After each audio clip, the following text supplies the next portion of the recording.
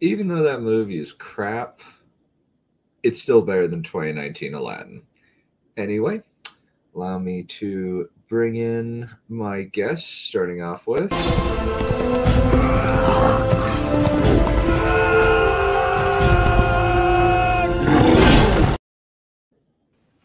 Hello, everyone. Hey. And we have our other buddy. Yeah, an entrance should be good. Please welcome.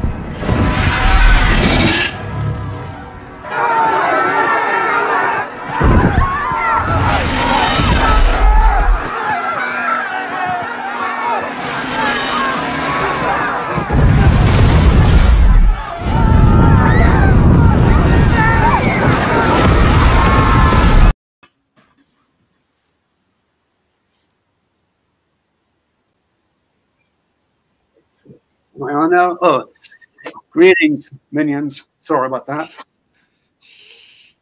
Okay.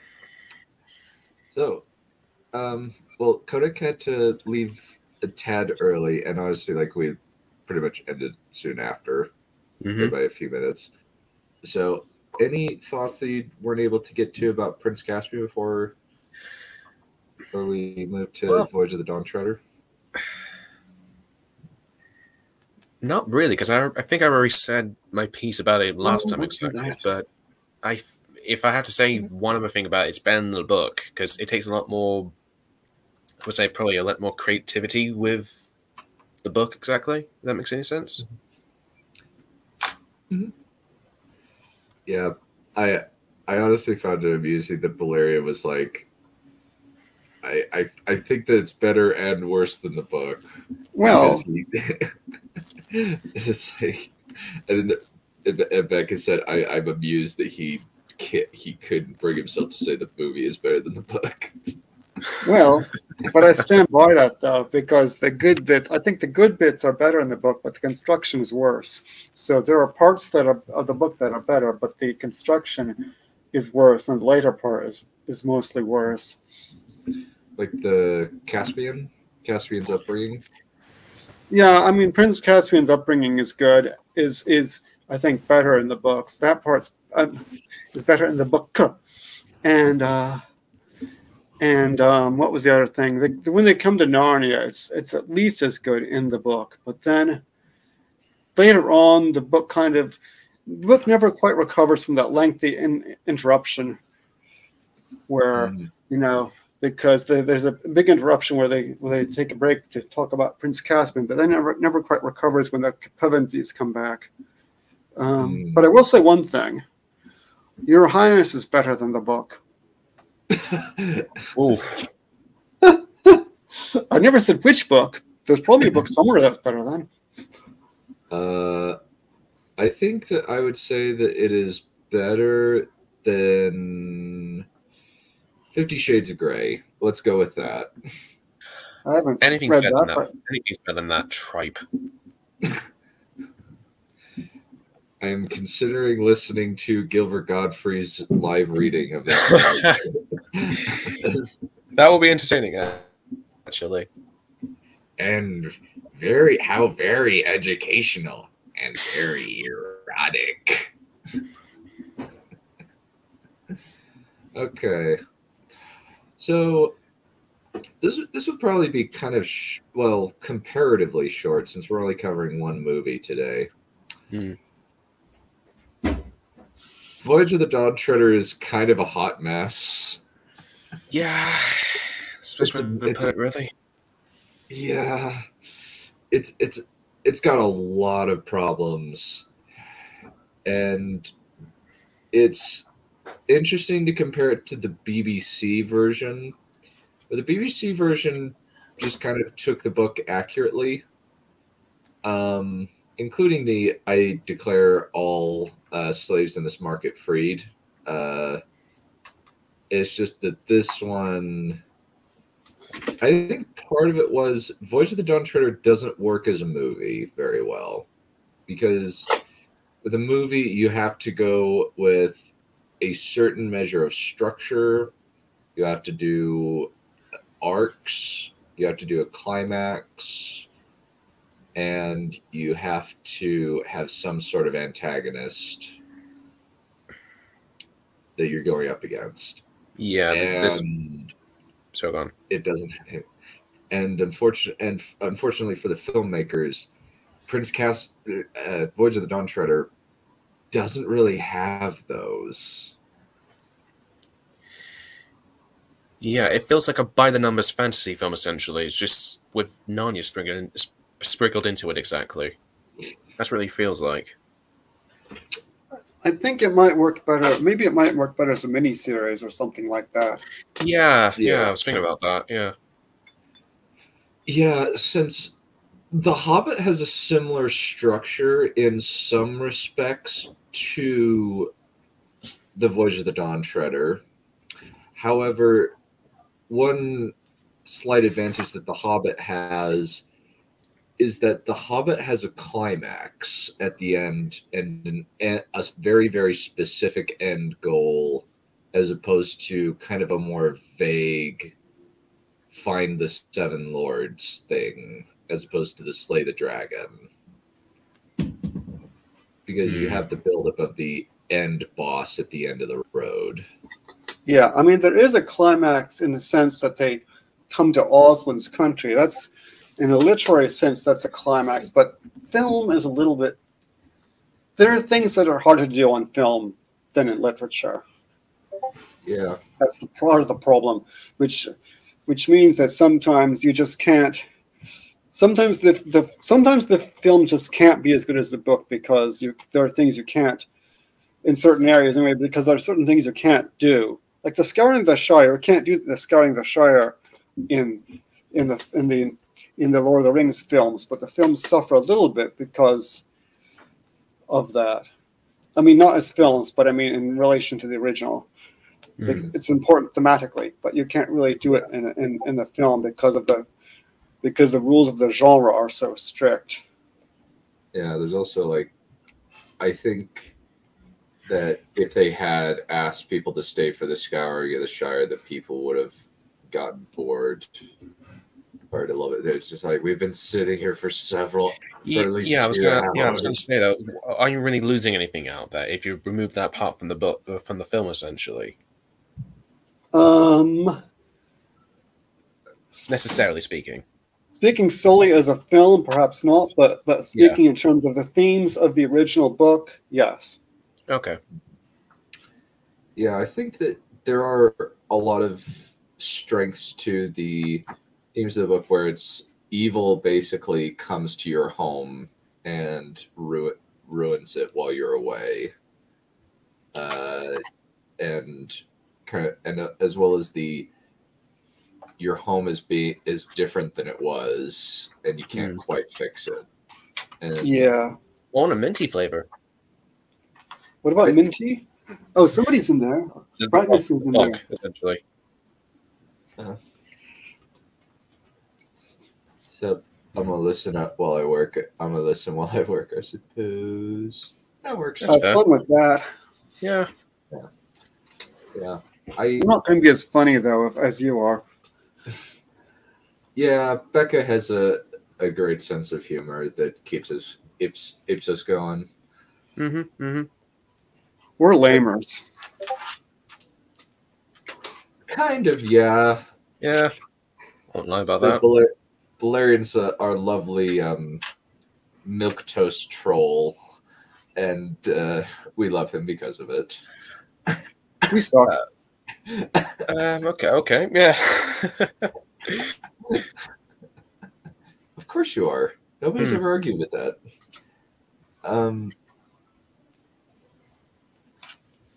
I think with kind of like the Scouring of the Shire, I think that it would have felt very anticlimactic. And I do think that it does convey a lot, that the film does what it can to convey the fact that like these four are basically like they can't really relate to any of the hobbits anymore. They were able to keep that part in That part was they were able to do. I do remember that. That they managed. But in a film, it's difficult because in the book, the thematic part and the emotional part, because they're home, and then we just came home and it's ruled by this tyranny and it's ruled by this evil wizard now. What the blazes is going on? That works very well in the books. In the film, then there's this thing about we're having an action scene and it's just a bunch of hobbits fighting these ruffians. Who cares about that? Mm. Yeah. Yeah. So it's a little bit more superficial because of certain limitations of the film genre. Yeah. I did like the BBC radio drama actually did the Scouring of the Shire as when they did that one. And I was surprised when it didn't happen in the movie. And I was kind of like, oh, okay.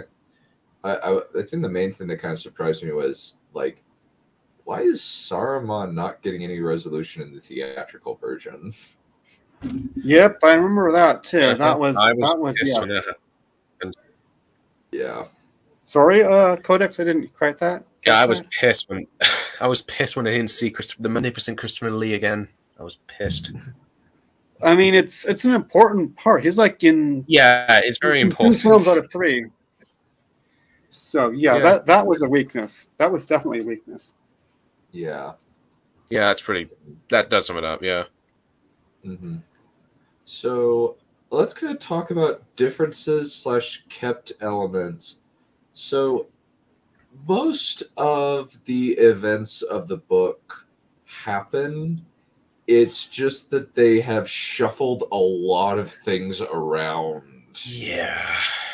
And it's very condensed islands.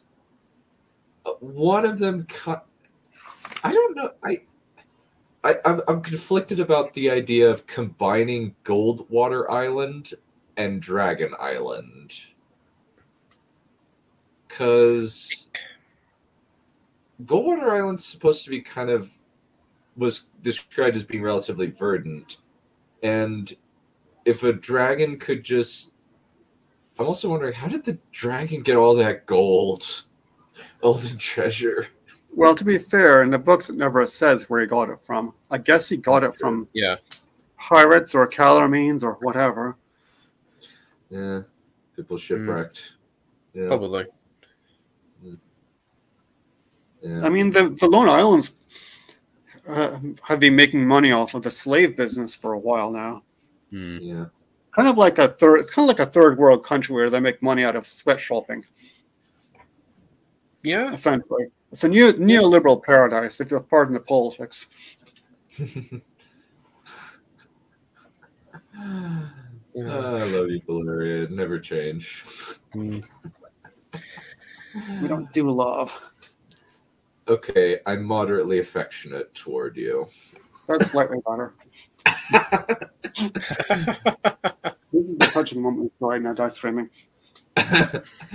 Valeria explains slavery 101.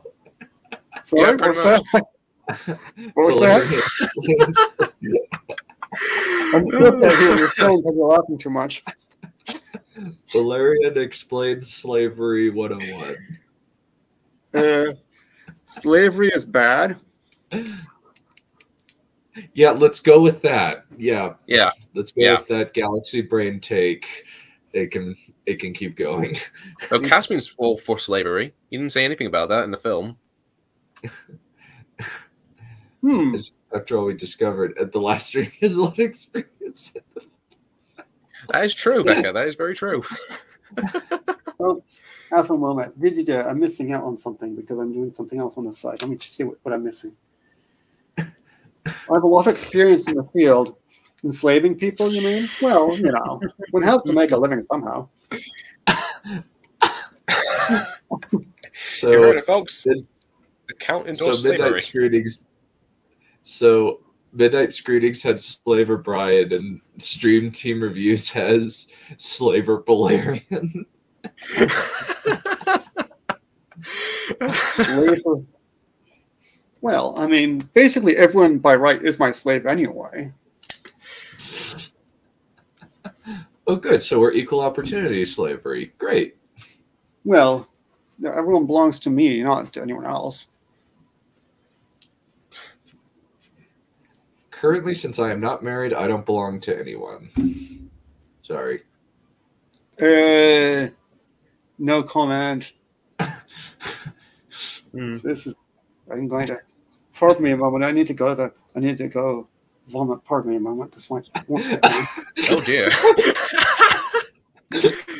Oh. What is the idea of me getting married at gross? No, it's probably the replica film and George Lucas agreeing with one another or something. There we go. That's done. Yeah. Wow, the prospect of me getting married and having Spawn is that gross to you? Actually, never mind. I suddenly realized why you would be disturbed by that.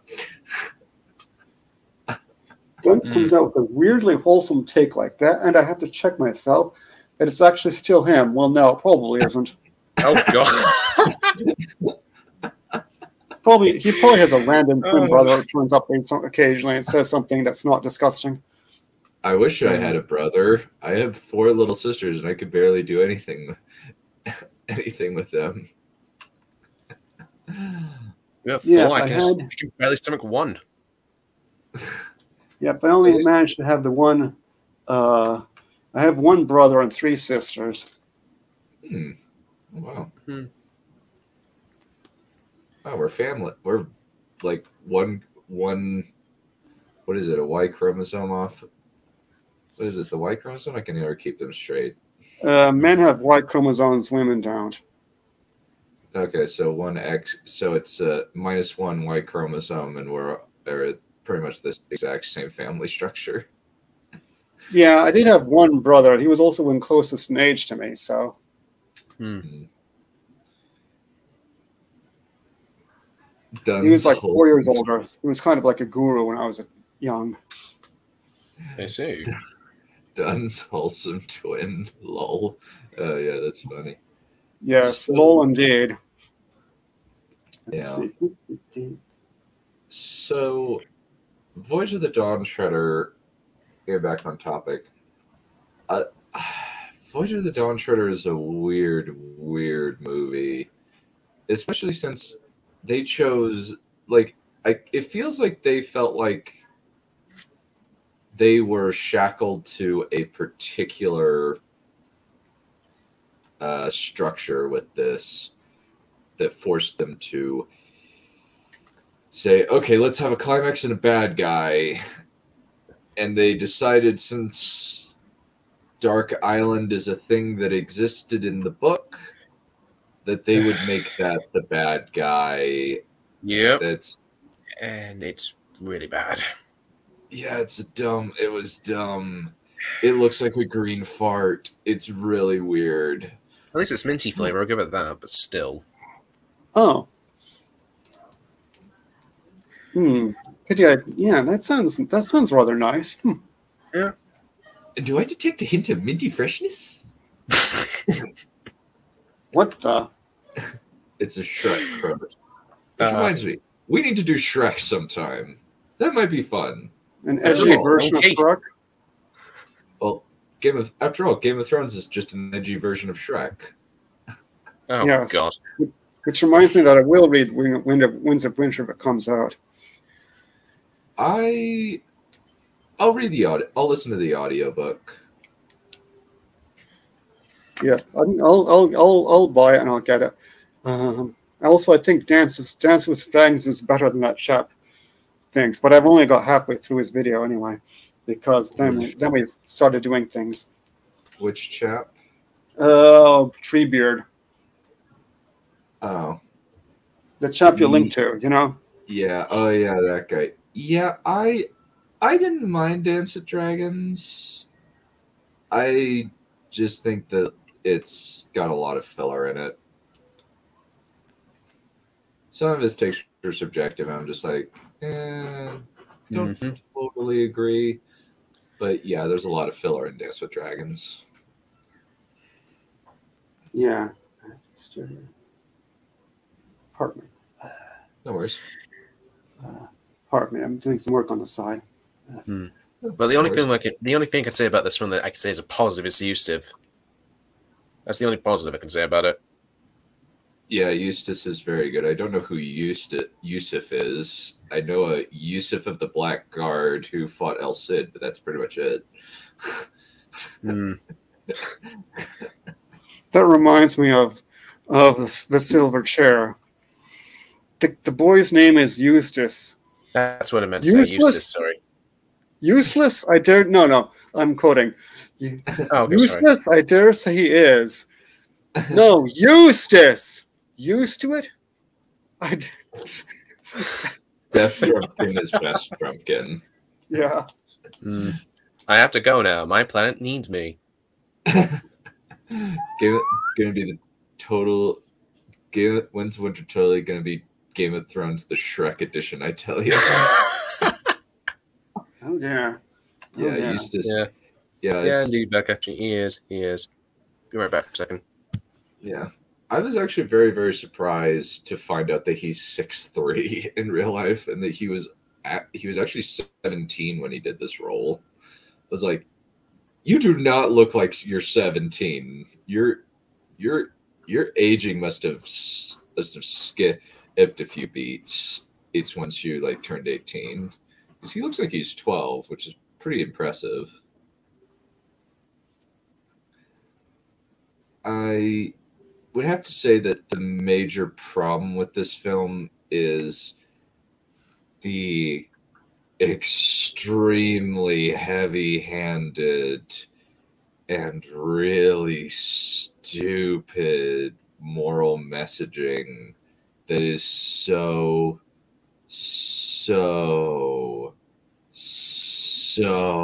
obvious. Oh, I don't remember the moral messaging, but then the problem is we were talking, we were saying all sorts of bizarre things what was going on. So I may have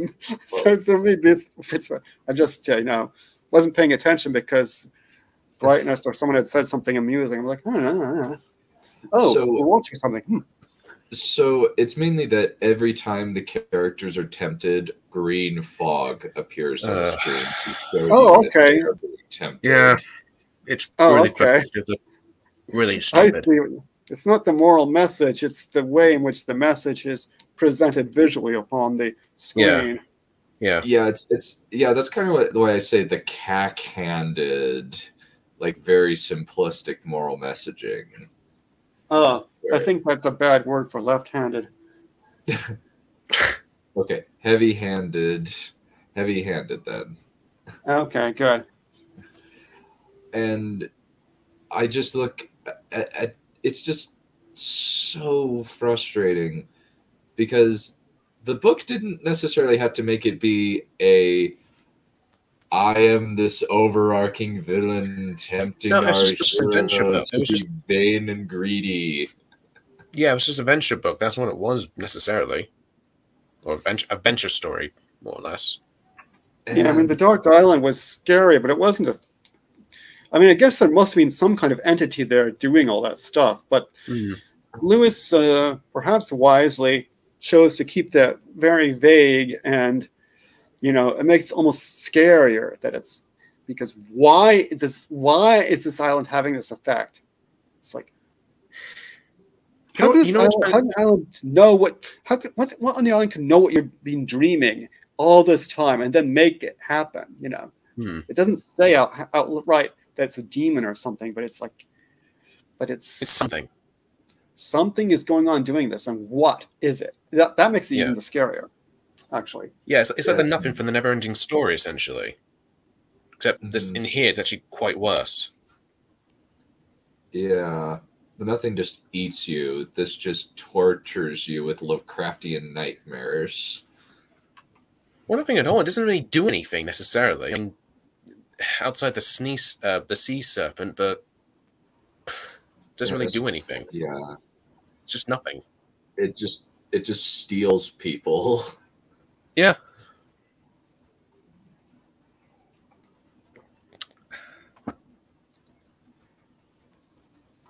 Like, okay. It's really frustrating to say the least. It destroyed my life. I thought that was Your Highness. Oh, well, yeah, but yeah, okay, fair enough. Okay, so this destroyed your life. Your Highness destroyed your humor. Your Highness destroyed being. That's fair. That is fair. Yeah. Yeah. For those of you wanting to know what our reaction to that one is, go to the... I'm going to probably just come out with some kind of video in the next few weeks talking about how the Rumble commentaries and putting a link, as well as putting a link to our commentaries in the description of this particular live stream. So hopefully you'll enjoy. We have some fun times. And some less than fun. Yeah, like Cat in the Hat. And Ghostbusters 2016. The film. I thought my commentary in this film was pretty entertaining to some degree. Oh, agreed. Definitely. Oh yeah. It was hilarious. We had a great time. Yeah. The whole thing was a riot. Yeah. I usually am. That's true kind, but you know what I'm saying. Yeah. I mean, we were all kind of a riot. Except for me. Well, yeah, but I was being polite. Yeah. Yeah, I'm just the evil sadist who facilitates the funny. Someone has to do it, I guess. Yeah. Don't worry, we'll be watching good movies for the foreseeable future. Hooray! Disney movie, old Disney movies, so a few others. So, I guess we can kind of go like island by island and make comparisons.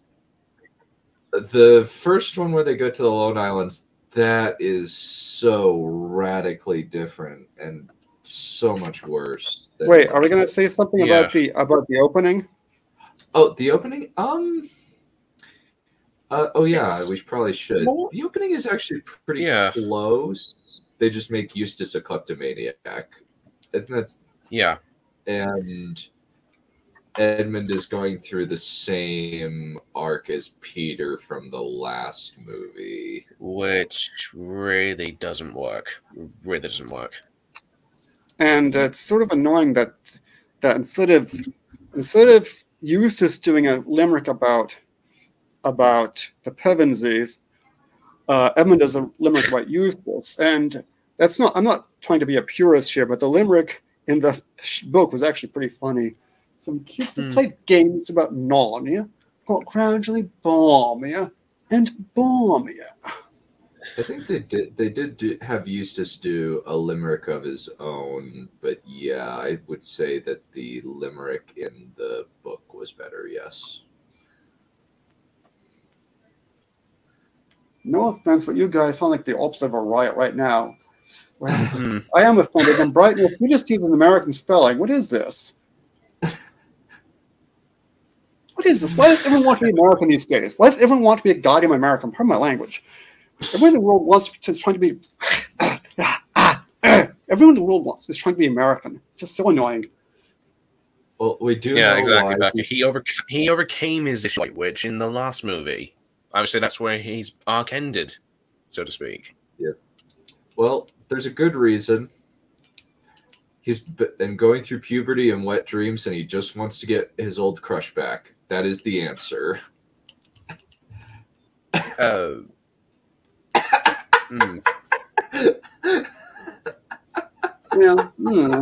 Yeah. I mean, actually, that makes sense. Actually. Yeah, it's called Celtic. I'm effing sorry. Well, to be fair, he did it.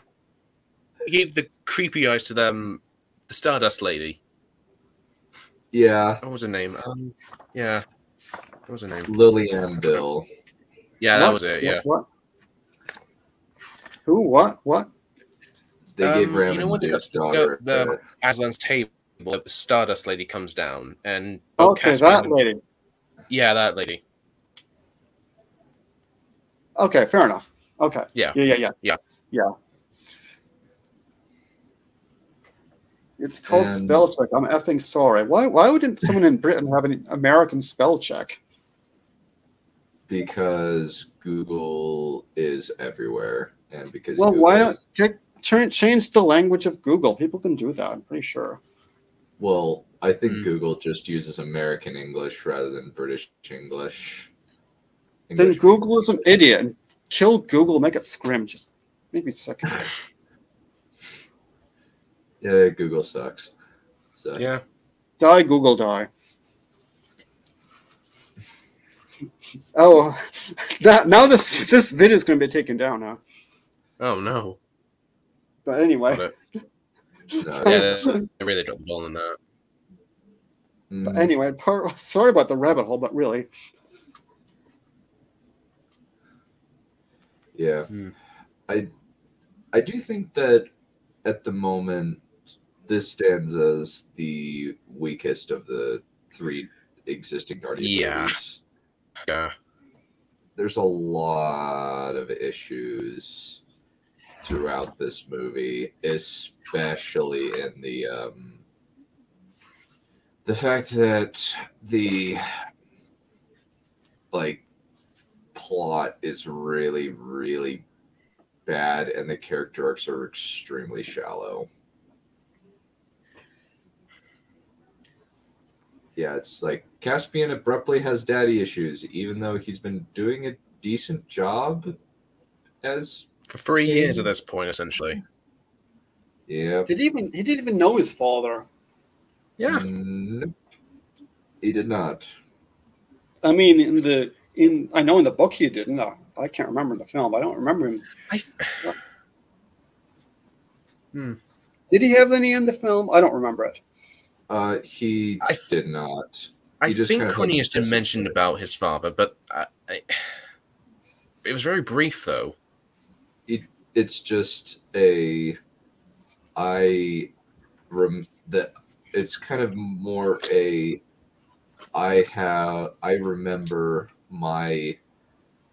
I am avenging my father because it's the right thing to do, as opposed that may be what it is. Personal attachment to my sire. Yeah. So I don't believe that it has any bearing on the story, really. Other than he's the dude. He got killed by Miraz a la Scar, really. Yeah. So... Oh, sorry a second. But with Voyage of the Dawn Treader, we have a lot of episodic adventures, and they tried really hard to try and create coherent overall narrative, but the problem is it doesn't have one. One thing that we mentioned, I actually can't take credit for this particular take because it's from this group called the Talking Beast Show. They basically stated something really interesting, that Hollywood doesn't really care about journeys at all. And because of that, they just want to have everything be the climax. And because of this, they don't fully believe in any kind of narrative related to just going from place to place or trying to find some measure of personal resolution as opposed to an outward resolution, unless it's specifically a drama film. Like a fantasy rom-com, unless it was really low budget, would frighten the crap out of Hollywood. They'd be like, this would make no money. Please, no. We are not doing this. They turn, if they did it at all, they turn into a parody and get probably be really bad. Probably.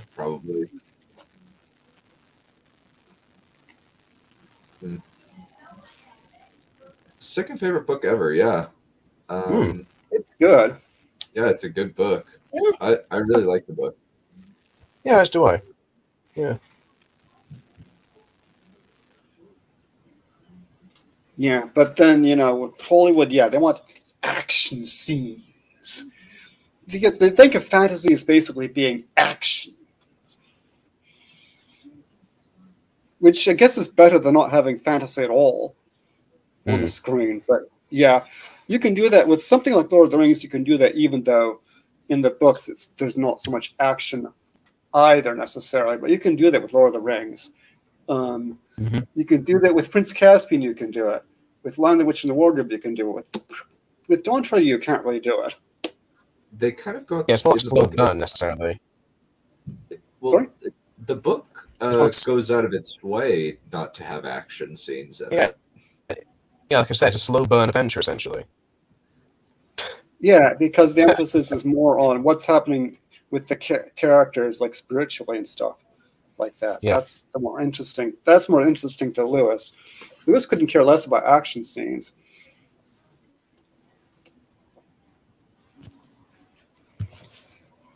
Yeah, I would agree with that. And Lewis is actually on record complaining about what was it? It was I think it was King Solomon's, I'm going by memory, but it was about King Solomon's Mines. And apparently at the end there's this bit where they go down and they into this tomb area, like where all these dead people are buried, and they're afraid of being stuck there forever. But then in the film, they thought sometime in the 50s, I think, they thought that was kind of tame, so they had an earthquake. I'm talking, so they had like an earthquake, or I don't remember what all they had. They had all this suspenseful stuff happening, and Lewis says that kind of spoils the film. So, I read the Illustrated Classics version of King Solomon's Mines. And as I recall, what happened was they were being led to the mines by Gagul, the chief witch woman, who throws a switch because she's the only one who knows about it. And she kills one of their friends who's been going on their journey with them. I think her name is Philoppa. I don't remember very well. But after that, what happens is they're stuck. They have limited water, so they have to figure their way out. So it's not really action-y. And I don't think there was like an earthquake. Not in the book, but in the film, something like that. Let me see what happened. Let me see. I think I might be able to find it in this book. But I don't want to hold us up by looking for the book. Oh, no worries. Currently, Netflix has the Narnia license. Yeah. Not Amazon, which I'm like, I'm okay with Netflix. Netflix has less, shall we say, screw you money than Amazon does. Amazon has screw you money. Basically, they can do whatever they want with any IP they get their hands on, and they don't have to care about. Oh, this one nonsense. Now what's good? Oh, I found it. He says, I was once taken to see a film version of King Solomon's Mines. Of its many sins, not the least the introduction of a totally irrelevant young woman in short to accompany the three adventurers wherever they went. Only one here concerns us. At the end of the book, blah, blah, blah, as everyone remembers, the heroes are awaiting death, entombed in a rock chamber and surrounded by the mummified kings of the land. The maker of the film version, however, apparently thought this tame. He substituted a subterranean volcanic eruption, and then went better by adding an earthquake. Perhaps we should not blame him. Perhaps the scene in the original was not cinematic, and the man was right, by the canons of his own art, in altering it. But it would have been better not to have chosen in the first place a story which could only be adapted to the screen by being ruined. Ruined, at least for me, and so forth. So that's what he says about that. Okay, It's sort of interesting how his misogyny kind of resurfaces there a bit, but yeah. Which is weird because I don't believe that the lady is an invention of the film. I think that she's an actual person that is a part of the book. You could be right. Sometimes Lewis might have been writing off the seat of his pants when he wrote that. It's possible. But anyway, yeah, that'll give you an idea of how he feels about turning things into action stuff. Oh, that's hilarious. Have you seen Bridgerton? It's shallow Jane Austen Skinwalker, the show. Do not trust Netflix with this. Yeah, I agree with that. Yeah. Yep, I've not seen it, but I saw it was kind of panned in the nation.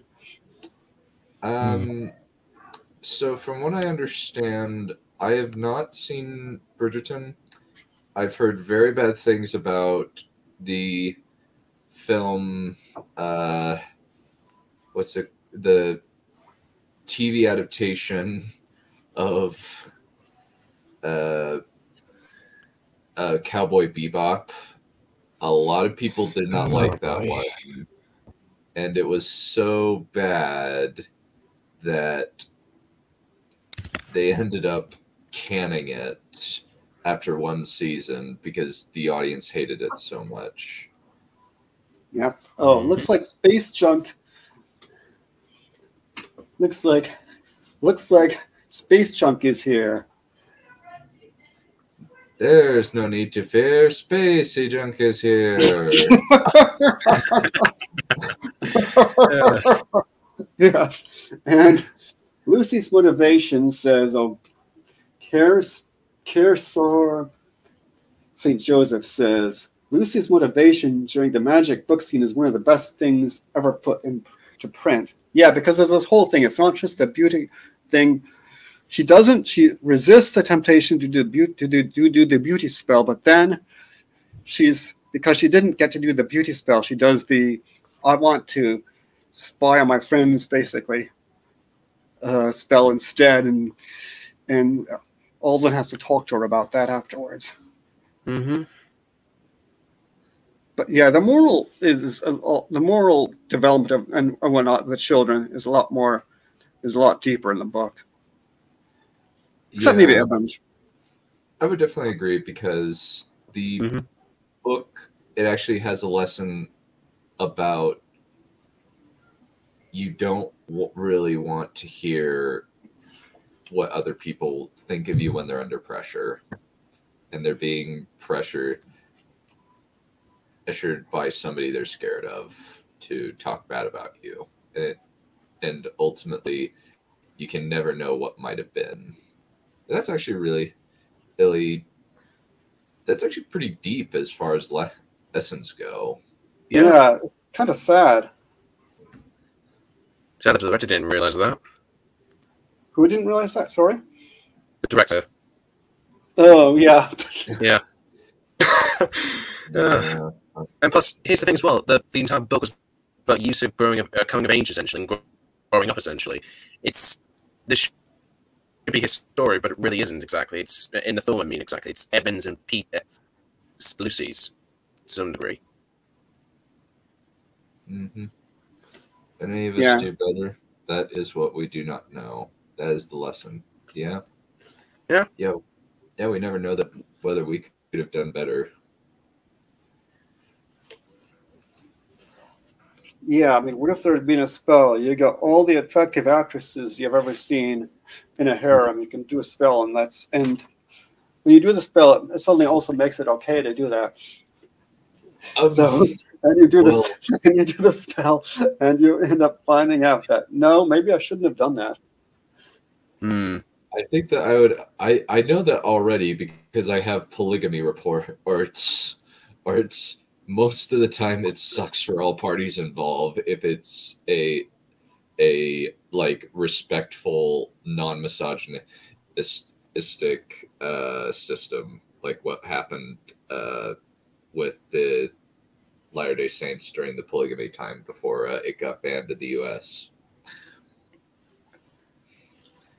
Yeah, it really only works if you have patriarchy too. Yeah. Yeah. That's an interesting hypothetical, Valerian the Slaver. Like, I would be like, admittedly, I would be very hard pressed if it was a one night orgy. Marriage to harem, I don't think that I would be find that very appealing. I mean, it may be too much of a good thing. Yeah. Especially since there's actually a very amusing story I think that I heard in regards to that, where this guy has a mistress and he has a wife, but his wife and his mistress get along too well. So they keep saying, you should go back to your wife. No, you should go to your mistress. And he goes back and forth between them all night long in the rain until the morning. How lovely. What delightful family values they have. Brightness Becca also says, she's got a couple of one. The interesting hypothetical one, and I mentioned already, and Dunn's Polygamy Report, my favorite show. You didn't highlight the one with the hypothetical, but that's okay. Doesn't matter. What they call misogyny is actually common sense. That's true, actually. That is very true. I called you wholesome earlier, Dunn. Lol. That's funny.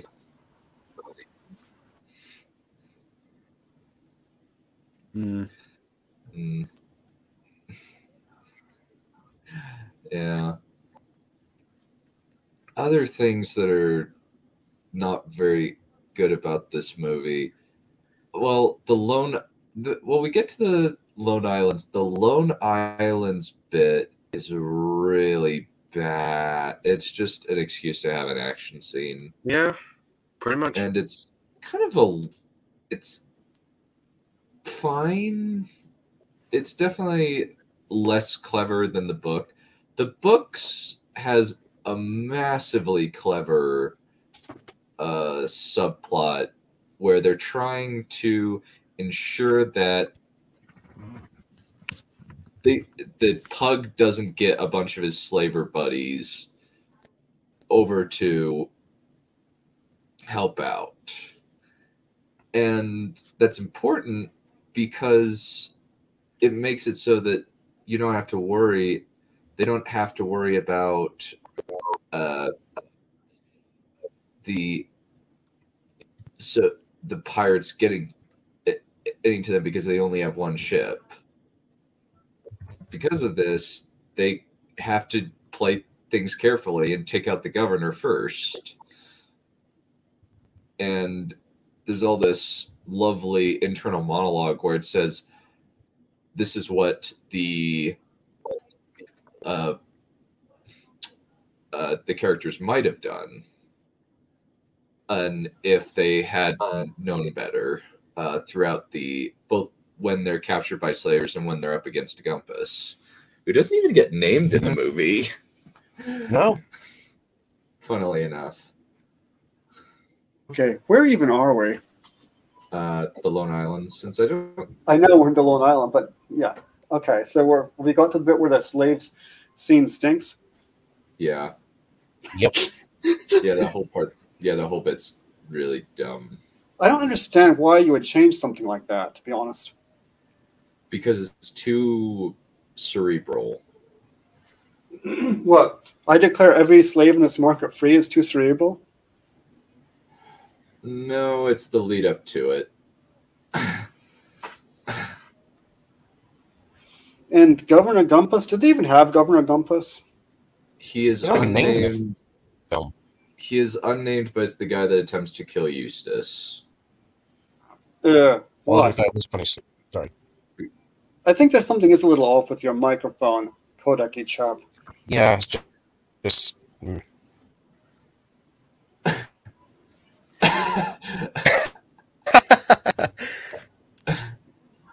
Hell, we're in hell. Well, aren't we always? What can you do?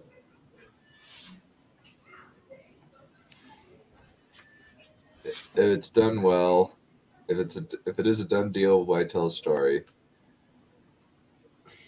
Yeah, I don't know about what exactly they were thinking when they.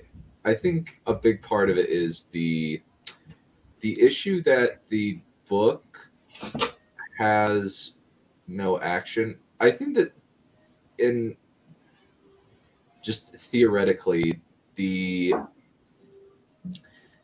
I declare every slave in this market free, that's simple enough. The problem is that they must have had is the buildup. That's the issue that they were faced with. And that creates a problem for them because it's like, I don't think they were intelligent enough to come up with a better option, really. Well, let's see. What does happen in the book? Caspian makes friends with Lord Byrne. Obviously, he's free now. Then they fool Gumpus into thinking they've got all these ships. Yep. And they meet that. Oh, but before that, they like meet with him, and he tries to put them off by, oh well, you wouldn't understand these things. You don't understand economics, but blah blah blah blah blah blah. I have charts, I have graphs. They prove all this stuff, and then they manage to fool him to thinking that they got the fleet, and then they they basically stage a coup. Mm-hmm. Pretty much, yeah. I didn't think of it that way, but yeah, it kind of is just a coup. Which means that Caspian is a tyrant, taking away freedom. Yeah, technically, Slaver Caspian for the win.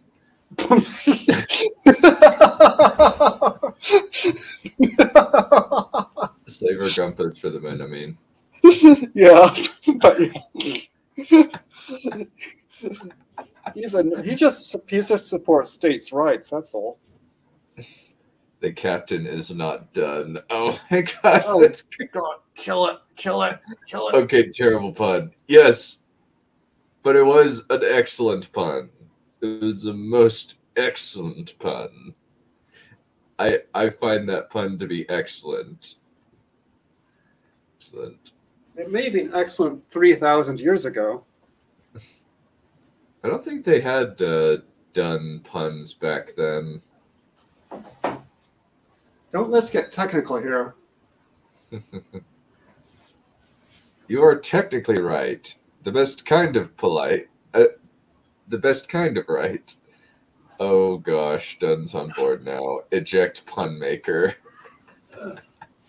That is funny. So anyway, what actually even happened in the film? Why am I echoing?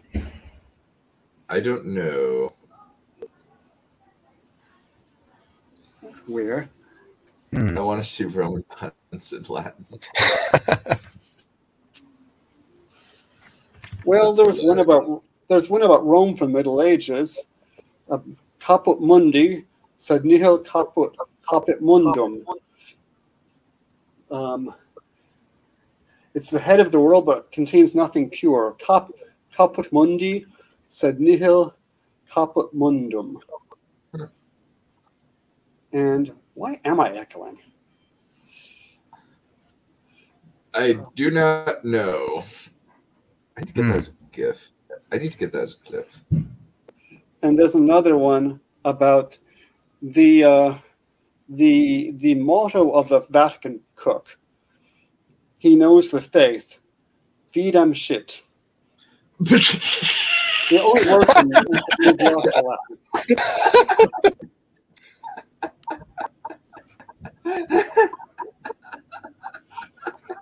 I've been really bad with the. I'm sorry. I've been really bad with the rabbit holes. This thing. That was actually. Like you said, beat them crap. I didn't make that one up. I know, but that's Catholic humor. Oh, it was amazing. I loved it. Yeah, it was great. Yeah. Yeah, that's probably the best of the lot.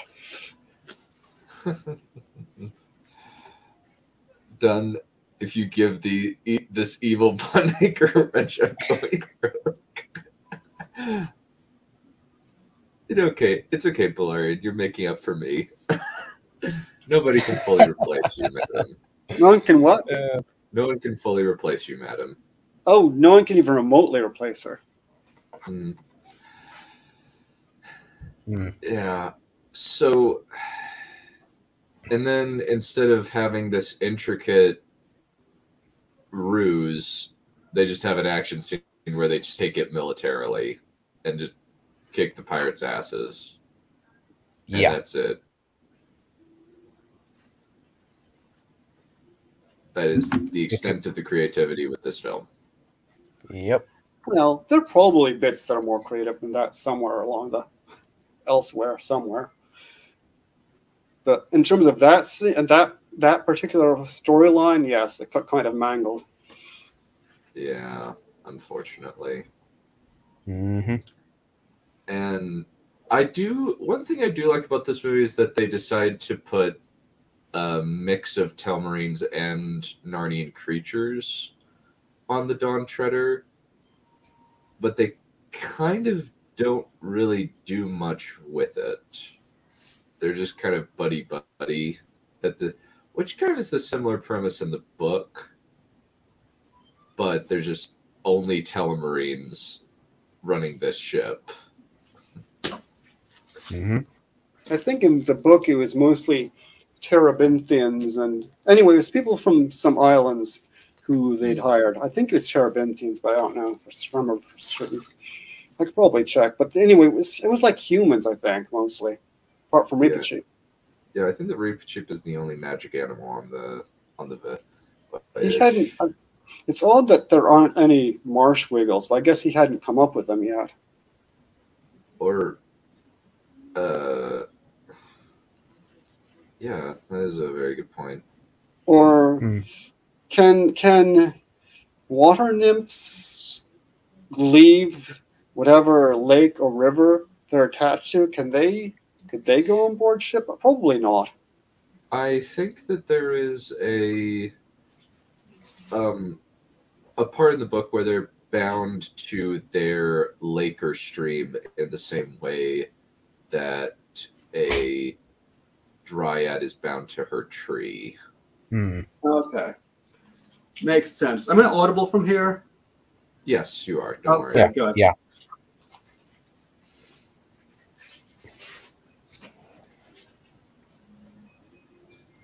Yeah.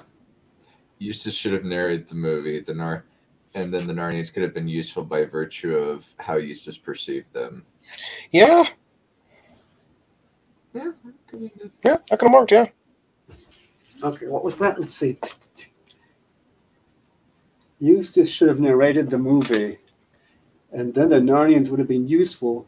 Oh! Yeah, this might be tricky to do in a film, but you could probably pull something off.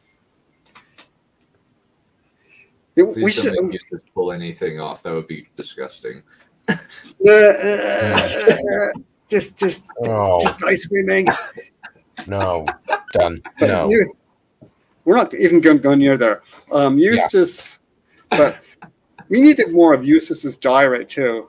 We could have. He could have put it in. He could have put it in dialogue. For example, Narnia efficiency again. He could have someone could have.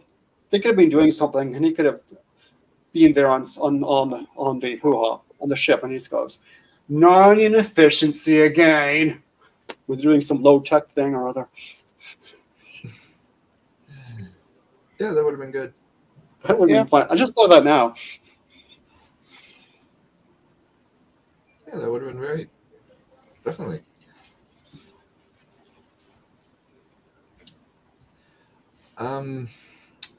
Let's see what other. They do include a bit of Eustace's diary, and it is funny, but they don't do much of it, unfortunately. Yeah, I had a friend. I had a friend, but who said that the unreformed Eustace was one of his heroes. Based. Yeah. But yeah, kind of.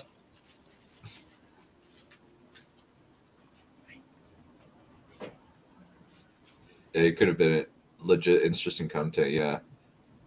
Eustace has hit Lewis's best character arc. Yeah, I like him. Yeah. Yeah.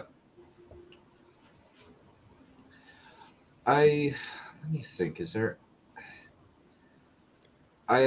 definitely the undragoning is really, really bad.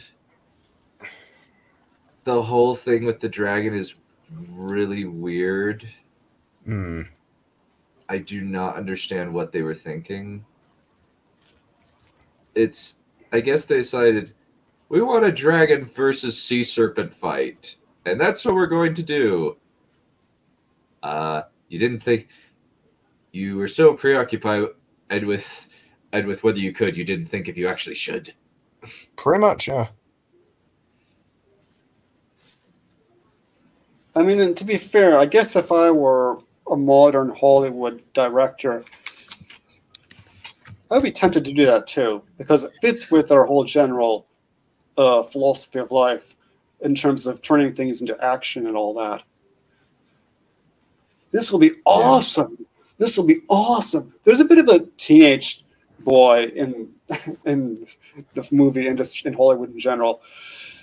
That would be like awesome. Wouldn't it be awesome with like dragging like to see something so cool? Like, man, like whoa. Yeah.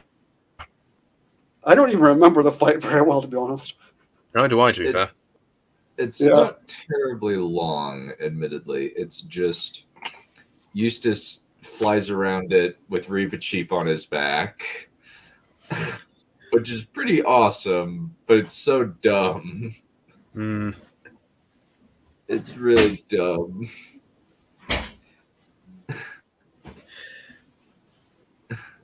Actually, a little research about that, actually. The director didn't want Reba Cheap in this film, actually. Really? Oh, interesting. Yeah. And he's kind of... I mean, I think either Simon Pegg or some people, some person, I don't know, said he's kind of important for the book, and we need to have him in the film because of use of his arc, essentially. It's interesting because Reba Cheap is probably one of the better things in the film. Yeah, yeah. Yeah, he is.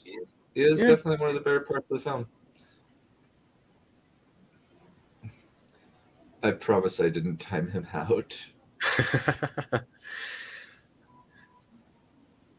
Well, they did change his voice. It was, I think it was Simon Pegg who voices him in this film. Is what was his name? In Caspian, what was his name? Idris Elba, is it? Eddie Izzard. Yeah, that's it. Yeah. Who is what? Idris Elba.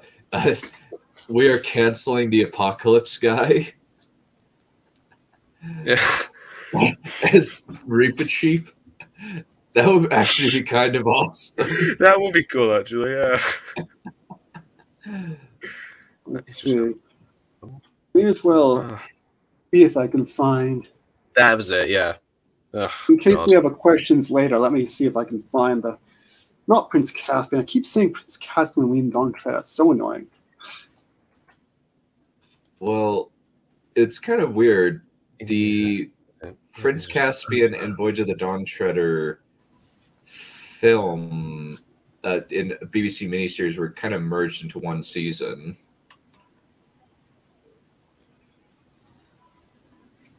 Yeah. 2010 action fantasy blah blah blah film based on blah blah blah. Okay.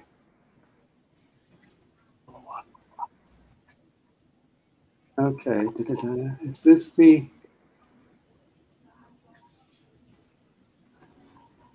All right. If we have questions later, I think I found the Wikipedia article. Hmm. All right. Yeah. That was. Yeah. I mean, there's that, and there's the fact they come to Narnia and everyone they knew was dead has been dead for centuries. Yeah. Maybe it hits home more when with Silver Chair because they actually see him, and then he's already old, and then he dies. Oh. Poor chap. Well, he comes back to life. Well, he gets resurrected again, so hey. Yeah.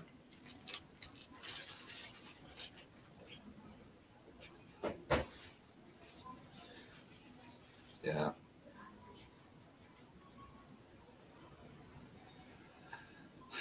It's kind of sad that I don't know if we'll ever see, like, it kind of seems like the development purgatory has been going on with the Narnia Netflix since I've been hearing about this for at least a few years.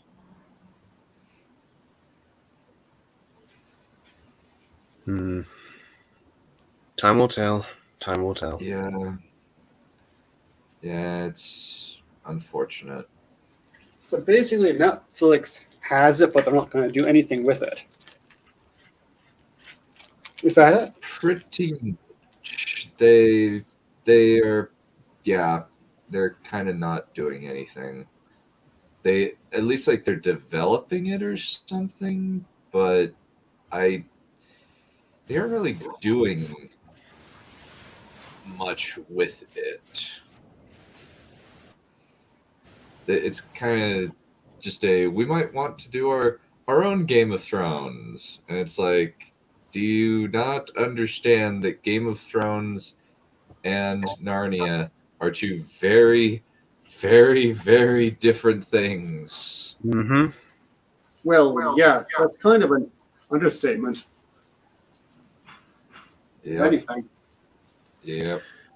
That's not stopping Amazon, is it? Yeah, Amazon would be worse because Amazon does not remotely care about anything. Yep. And I hate it so much. I hate Wheel of Time. No, I'm going to hate Rings of Power. And I'm so annoyed.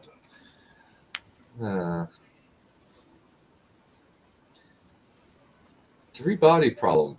There's been no word on Three Body Problem, honestly. It's been that one's another development purgatory thing.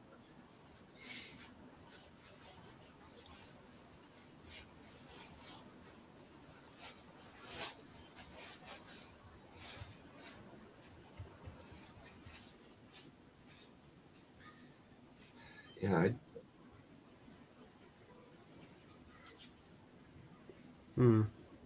I wish.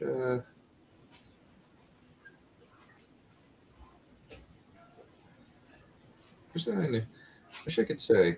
Wish I knew I had more information, but unfortunately, I don't have any. I think the major problem with it, like, Cory Arkin's Island is relatively similar. I will say, I hate the Dufflepuds. I have always hated the Dufflepuds, and I will always hate the Dufflepuds. Do you hate them in the books too? Oh, I hate them. Yeah, I hate them in the books. Yeah, Fair enough. I think that's kind of the point. I think that is kind of the point, though. I thought that you're kind of supposed to hate them. Well, not hate exactly, but you're supposed to think they're really stupid because that's kind of the idea. Yeah. Yeah, they are.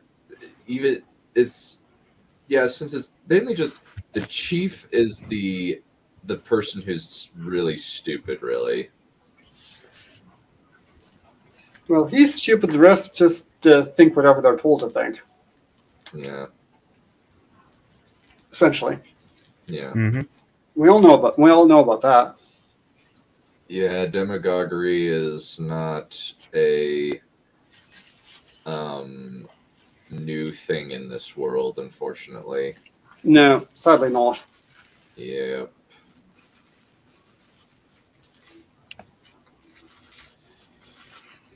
I mean, they're mildly amusing. I'll give them that.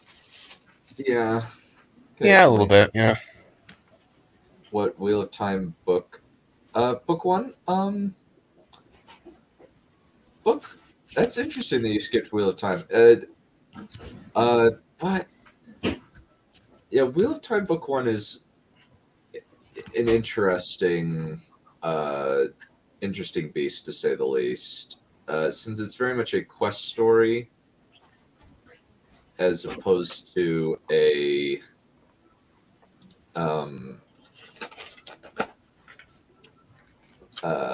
other modern fantasy books. But essentially the book is a what if Tolkien were like a tad more realistic, at least as far as Mr. Robert Jordan was concerned. Okay, so updated Tolkien, which we already kind of have with Terry Brooks. Yeah. Mm. Yeah, it basically just starts with a what is it? A regular normal village Trolloc attack.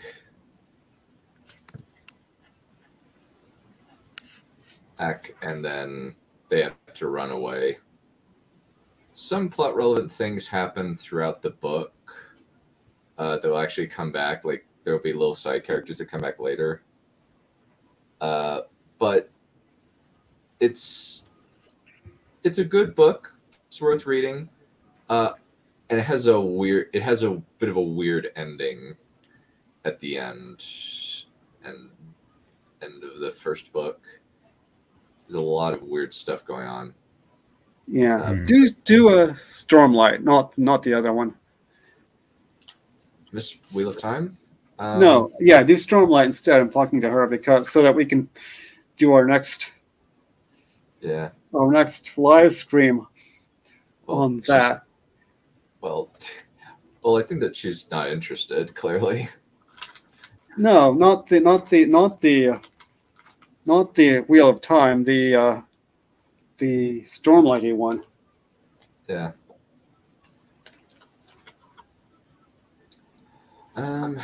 Things. Oh, go for it, sir. Oh, just because our last live stream on that was a riot. Yeah, it was great. Yeah, it was really fun. But she's working her way through it slowly.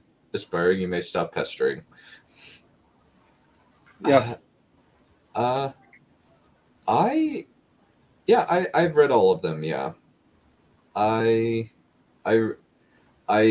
am pissed at the Black Cauldron because the Black Cauldron has basically permanently poisoned the well for Chronicles of Prydain adaptations, which is really sad. I keep hearing rumblings that Disney is going to do an adaptation, which makes me very concerned. You mean like a remake?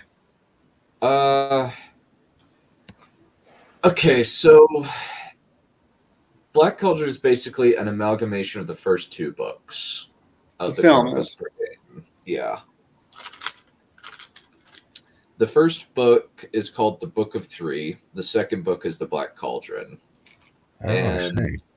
they took the bad guy and the initial setup of book 1 and mixed it with book 2. With the plot of book 2. Oh, okay. So it wouldn't even really be a remake, it would just be another adaptation. Okay.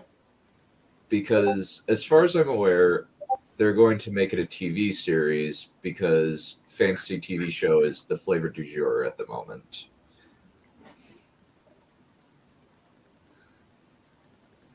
But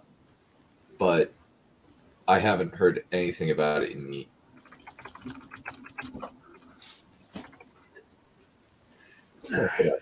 So, upcoming Disney reported live-action Black Cauldron project. It's just hearsay and nothing else.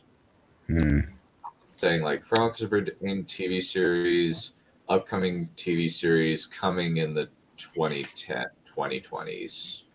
So it's some rando online who's saying this, not Disney actually. Yeah, it's like a report, report comes from a guy named Daniel Rickman, who had no further information regarding the adaptation. As just no casting or dates have been announced. It's basically just a whole lot of hearsay that's based on absolutely nothing. Yeah. It's like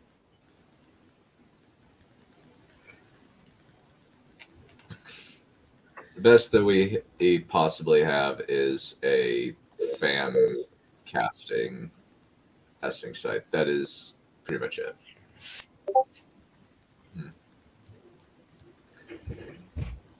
Yeah. Chronicles of Narnia, I don't know. It is currently in the Yeah, I had a weird thing. I actually read the even numbered books before I read the odd numbered books. It was a strange path, to say the least.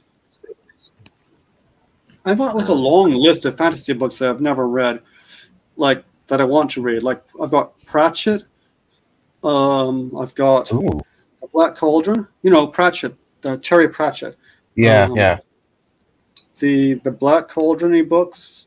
Probably the first that I would get around to would be the second Mistborn trilogy. So I've got a nice long list. I've got a whole global list of books I want to get, and I'm just too poor at the moment. Maybe for my birthday, which is coming up this month. Knock on wood. Oh, okay. I can, if you have an Audible thing, I can just share the books with you. Well, we could do. You could do a book clubby thing the way they do in Gray Area. Yeah, that's possible. Yeah, it would actually be fairly quick. I know they're probably at your local library. That's the way I listened to the Wheel of Time. Was I first got them on disc from the library, at least the middle few, since for whatever reason my family bought books 1 through 4 and then they didn't have any of the others except for 11 on Audible. I don't know why. That's weird. It was weird to me. Yeah, there's some weird. Yeah.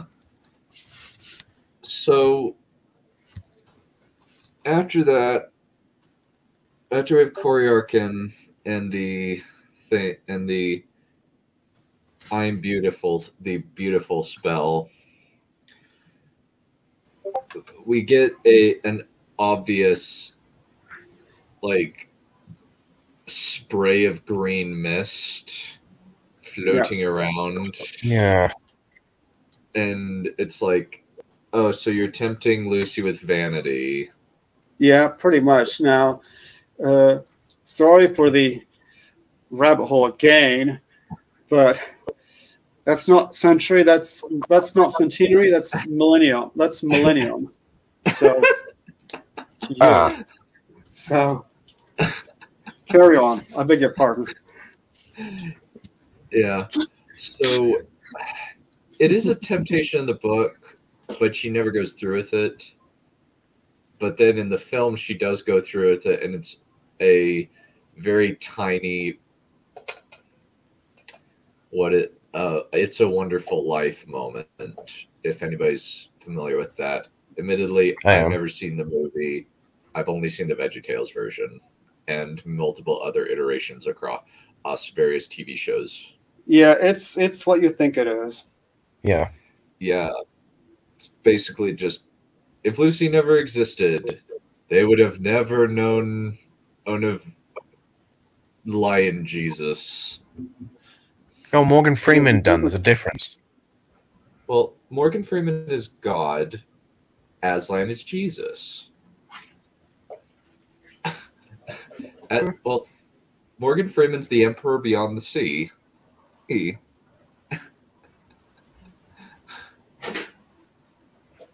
So, explains a lot. Explains the slavery. The Romans. What I'm saying now. Explains the slavery. No, that's just because, by right, I own the entire world. That's all. Yeah, all hail God Emperor Balerion, my arch nemesis. This is a glorious moment in the story.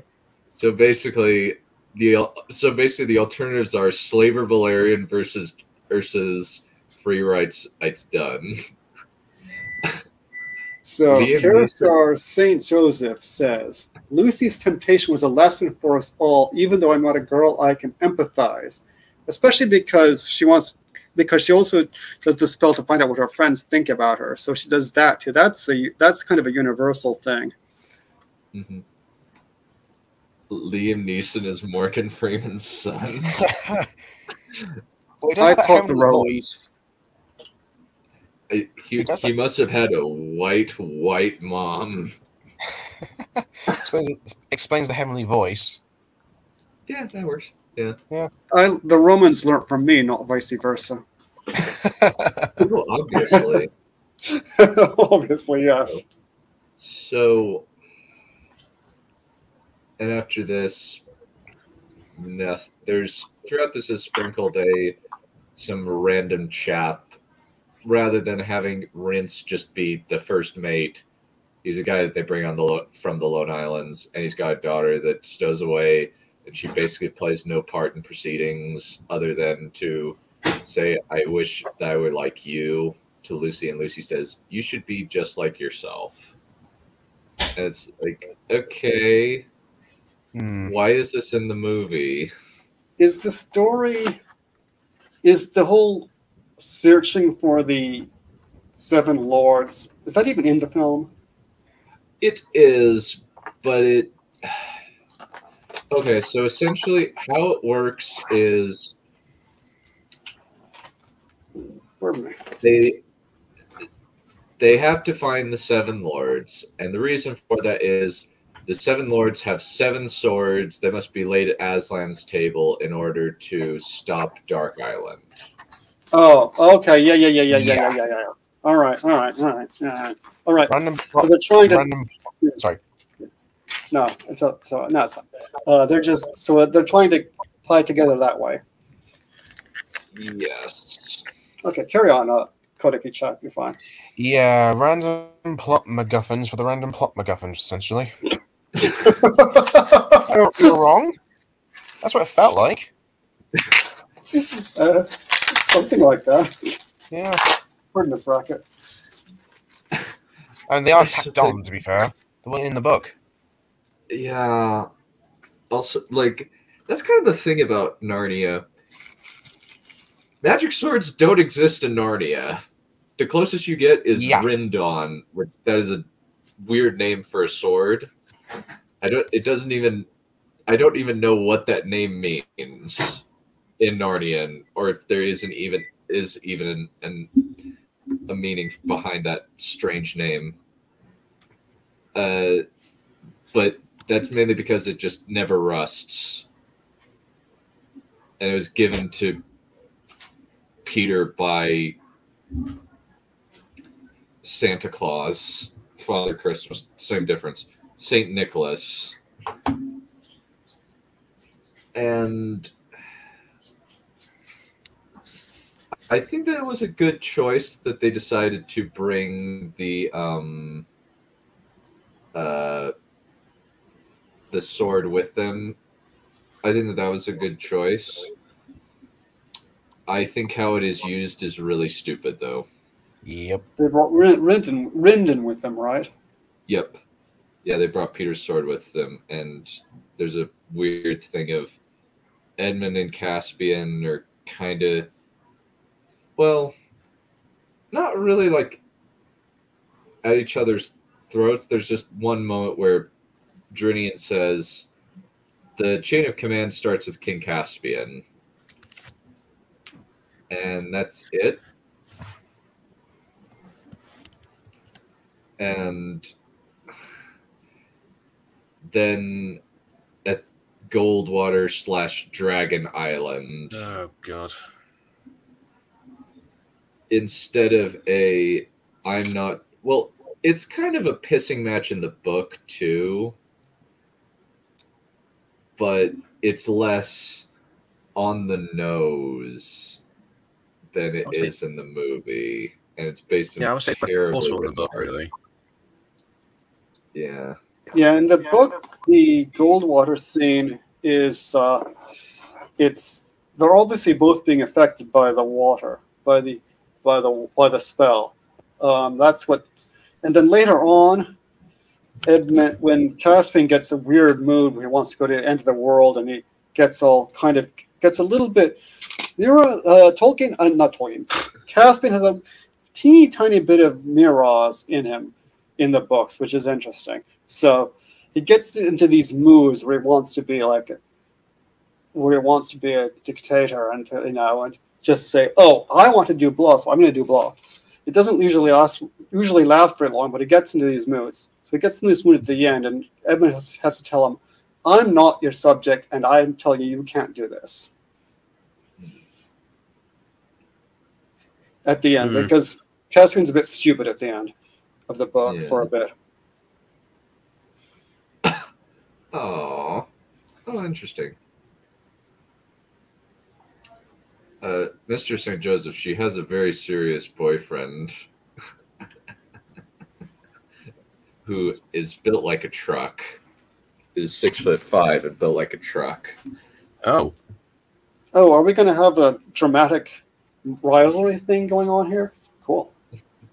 You may actually. We like classical. I think statuesque. You want statuesque. That's the word you want. Or buxom. That also works. Statuesque is good because it works for tall people too. Yeah. So, and the weird thing of course with Old Island is with all the other places of temptation, which I don't even get what the point of the temptation is. I don't get it. It does not make any sense to me. no, Okay, which it really temptation doesn't. we're talking about now? Well, I just mean like the purpose of the temptations in general. The only one that I kind of get the point of is Edmund to just give up. That's the only one I can think of as having any other point. Well, let's see. In the books, Lucy gets tempted by that spell. Eustace gets tempted to be greedy and turns into a dragon. And Eustace already is kind of a jerk, although you can understand his point of view. Caspian is tempted to just say, "Hey, I want to go to the end of the world, so I'm going to go to the end of the world." And then everyone gets tempted by gold at Goldwater. Well, not everyone. Everyone apart from mostly Lucy, I guess, gets tempted by the gold there. So there's that. And Edmund doesn't get tempted at all that I can remember.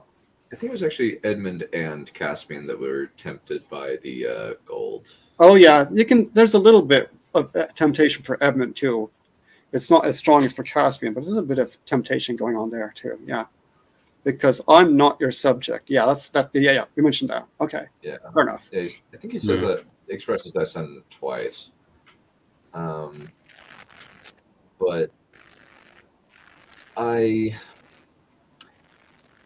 but with both of them, we see the green mist floating around, and Okay. it's like you see it under the water, but it's super obvious.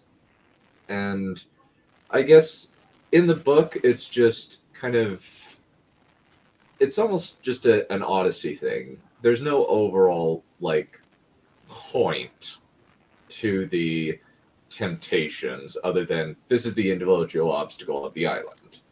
With this, there's a motivating factor behind all the temptations, but I don't know what the motivation is besides temptation. Yep. And it's not a matter of you got to be pure in order to do this, because Eustace puts the darn sword on the thing.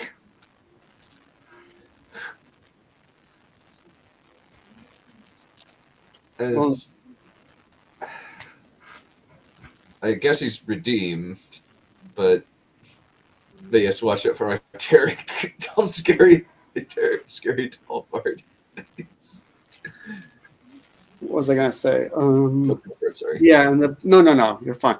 Temptation. Yeah, in the books, the temptation is there, but the temptation it's part of their character. It has to do with the soul and all that. It's not some external force necessarily that's tempting them.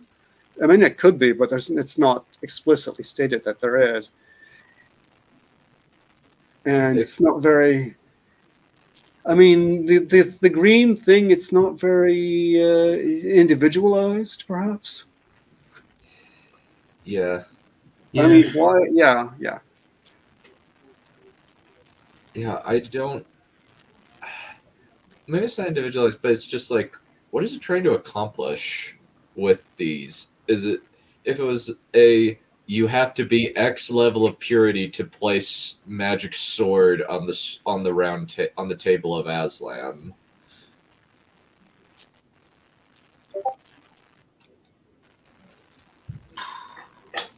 Also the bit where they find the Seven Lords at Aslan, the last of the Seven Lords on Aslan's table, doesn't make any sense because I don't think they were fighting over it. I guess they were kind of fighting whether they should go on, but the thing is, it's a giant, smoky, evil island that's apparently really close to Ramandus Island. It's hard to make. That's weird too. Yeah, it's so close that Roop managed to get there on his own. And he's apparently played by Zedek Azul Sarander / the Mouth of Sauron / Really? Bruce Spence. But who's played by Bruce Spence? The Mouth of Sauron and Zed. But I mean, who else? Who in this film? Roop. Oh, okay. That's what I was asking. Yeah. The crazy man on that Dark Island. Yeah. I know who he is. Yeah. Fair enough. Aslan's message is, you must not be not be yes. What was I going to say? Oh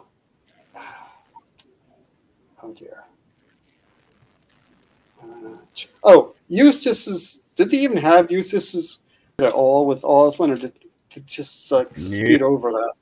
They sped over it, basically, instead of the you will have to let me undress you, which is weird. Yeah. Weird, and I don't think that will ever make it into anything mainstream. No. Especially not these days. Yeah. No, I mean, Eustace wouldn't. I mean, Lewis wouldn't have necessarily read it that way, but no. Yeah, it's just implication, really. Yeah, it's more of a symbolic shedding of who you used to be, but he basically rips off his skin and then throws him into the water. It's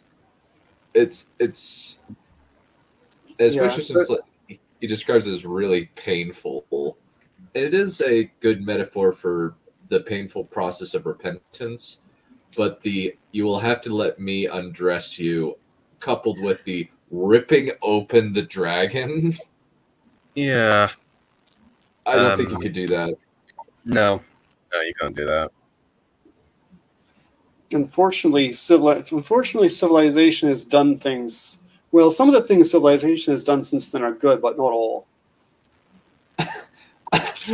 He's a dude that's perfect, except when he's swearing a ton. But we all get forgiven with that. Yeah, I think what's bad about that? Also, we could all be forgiven for that. Well, also when he tells me to shut up, but he hasn't done that lately. Yeah. So actually, Tarek said what I said. Who wants him for Ghostbusters 2016? He said, "Yeah, that's a ghost. That's a big go screw yourself, good buddy." I mean, he's not wrong. Yeah, true. But basically, what happens is Eustace gets shanked when Roop throws his magic sword at him, and it gets into Eustace's shoulder. Eustace flies off and crash lands on an island.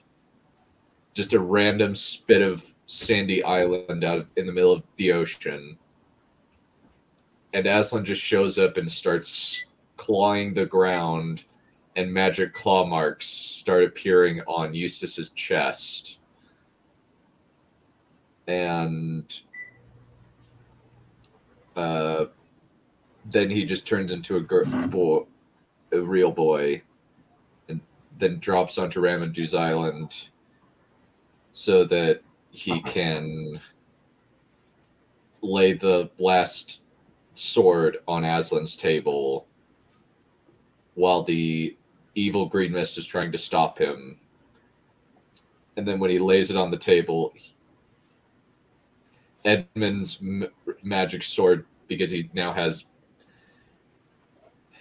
the sword, Peter's sword, it starts glowing, and because he stabs the sea serpent in the mouth, his temptation regarding his wet dreams is gone now. This is an inspiring moment in the story. It beats about everybody equally, so that was in the middle of our date night. It was amusing. What was amusing? Him saying, "That's a big go screw yourself, buddy." Okay, yeah, that was amusing. Yeah, it was hilarious. It's kind of weird that they decided to.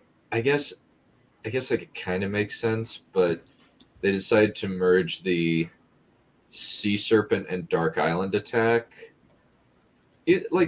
Dark Island in the book is almost Lovecraftianly creepy, where it just drives you mad. It doesn't try to kill you with a giant sea serpent.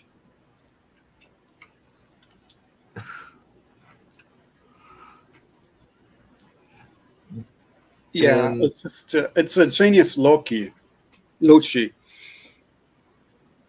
I've never heard that term before. What is that?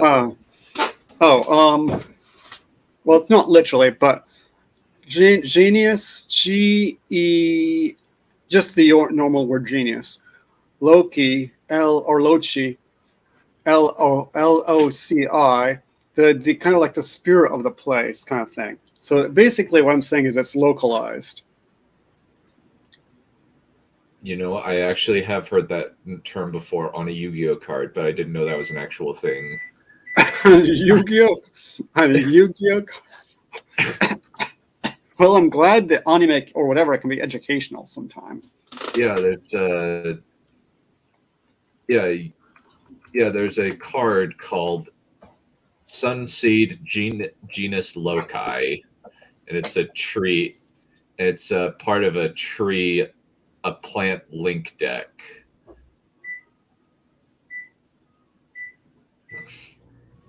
heck, it's weird. I don't know. Oh dear. Yeah. Oh dear. What is What? You're very much getting staticky. Ah, Yep. You got microphone problems, or else Yeah. internet problems, one or the other, or computer problems. Some kind of technical thing is happening to you. Yeah. So yeah, like I said, Sunseed Genus Loci is a card that exists. All right. Yeah. huh.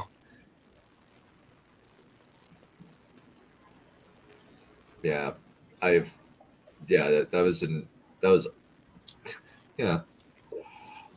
That's cool. I finally know that that's an actual thing that means something rather than just something that people at Yu-Gi-Oh made up.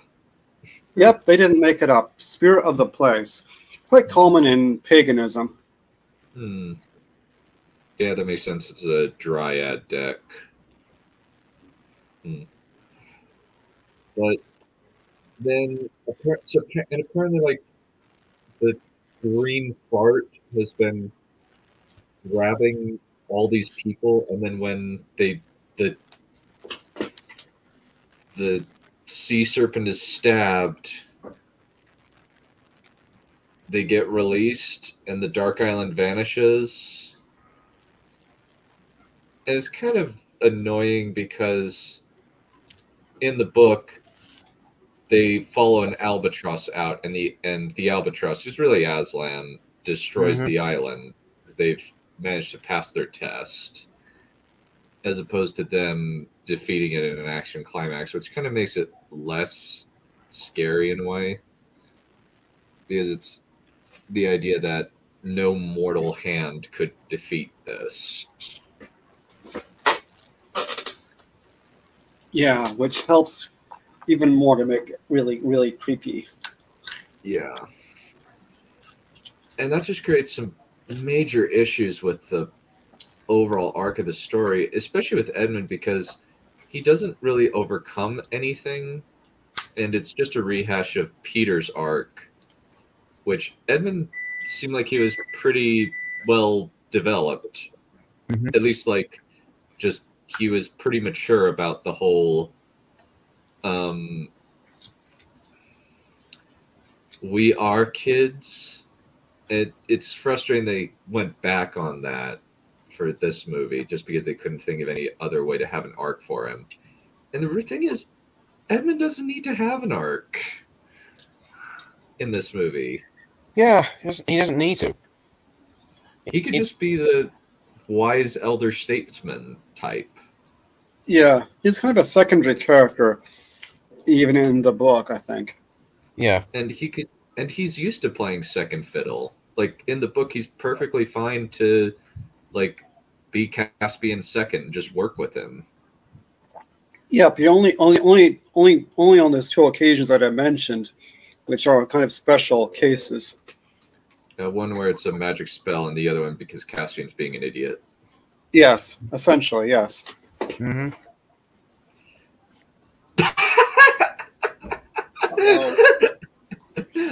Oh, bloody what? I got a gun, I think. Tell Becca to behave herself. What? With a, No comment! Yeah, same here. Well, don't you know that Becca's the most wholesome person on this stream? Aside from maybe Valerian. Yeah. Yeah, it's kind of a toss-up. I'm not sure which of us is the more wholesome. Yeah. And then they get to the end of the world. And this bit is they try to do the thing with Prince Caspian, but he brings himself out of it without any help from anybody else. Partially because he has not done any megalomania stuff, really. Mm. Like even in the Goldwater thing, he's saying you can't take anything out of Narnia, Edmund. And then they fight. It's really forced. Yeah, especially since Edmund escalates the fight, not Yeah. Caspian Yeah. in the film, as opposed to the book, where it's It's really weird. Very weird. This whole thing kind of ruins Edmund's character. It's so frustrating. Indeed. And then they go through. Reaper Cheap's pretty much the best thing in the movie, I would say. Simon Pegg does it's actually interesting that Mr.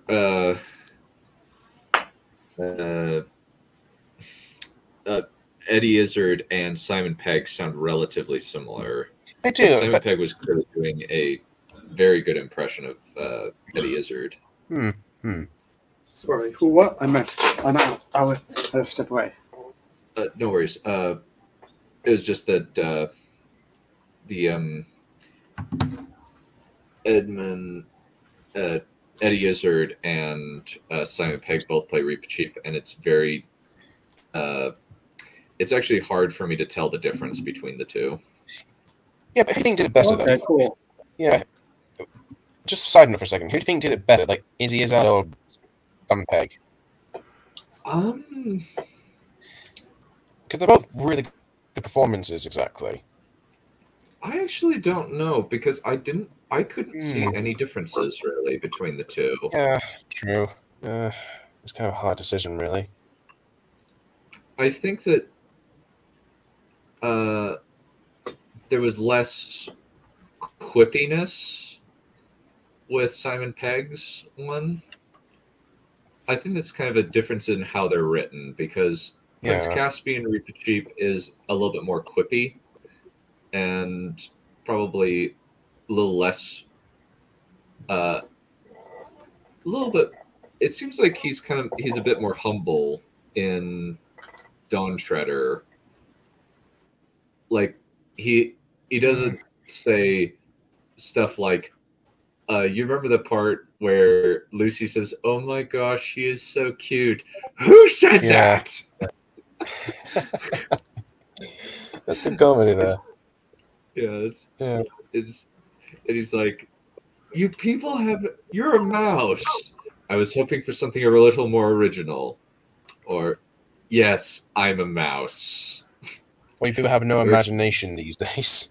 I think it was just actually you people have no imagination. Which really sums up today's media these days, let's be frank. You know, I need to get that clip. Thank you for reminding me.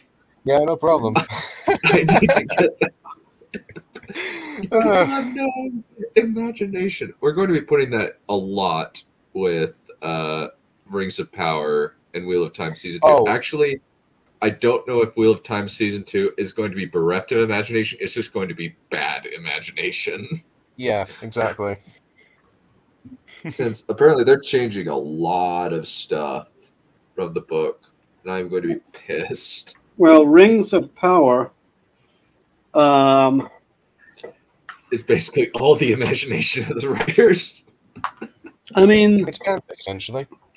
they got like 9 pages of stuff that they can adapt. So, depending on how they got the job of showrunners, I would cut them a little bit of slack. But depends on how they got. Did they waltz in like Benioff and Weiss, or was the job wished upon them? So, it depends.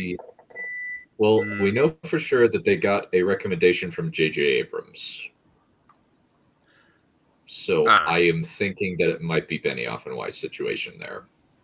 Probably. Yeah. So if they waltzed in there, then if they just waltzed in there, that's one thing, and if they had it wished on them, it's another. Yeah, since they have no credentials, they actually have less credentials than Benioff and Weiss did.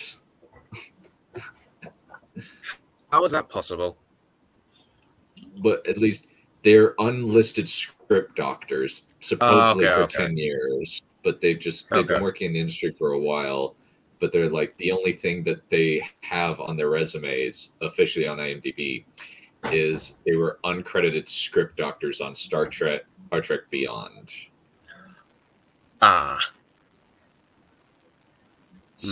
Benioff had at least done Troy, and if X-Men Origins Wolverine and a couple other projects. Admittedly, all those projects are bad to varying degrees, but at least he did something. Yeah. Like, at least he had credits to his name, like official writing credits. These guys don't, and it's really frustrating. That basically all you need to do is basically just know J.J. Abrams, and then he can open doors for you. And just weird statements like, we're going to write the book that Tolkien never did. And it's like, I hate you. I hate you so much. Yep. We're going to write the book that Tolkien never did. That's probably, well, sort of true. It is, but maybe, it's like, it just kind of I get the feeling that this was a Benioff. I get the sense that I smell nepotism / Benioff and Weiss situation. I don't think that this was. I don't think that these guys are fall guys. I think that I'm just like, this feels like a Benioff and Weiss situation where we're going to be repeating the same sentiment where this author said, imagine what could have happened if we got the best to do Game of Thrones.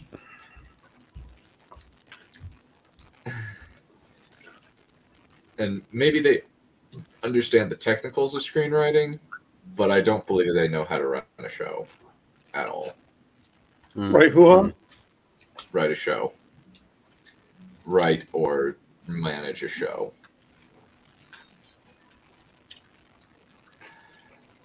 It'll be interesting. Yeah.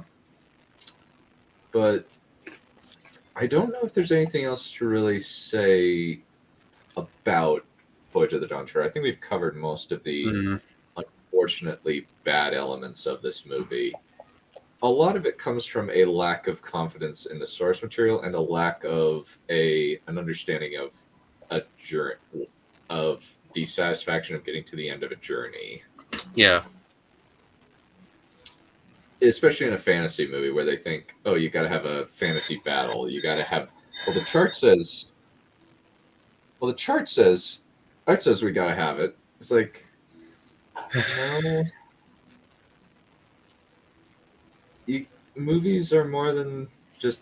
It's kind of almost like superhero movies, and just for a while, there were like just action climax in superhero movies, and then stuff like Joker kind of shifted that around a little bit. There's very little action in Joker, yeah. Yeah, it's more of a character study. Yeah, less is more, essentially. Yes. I mean,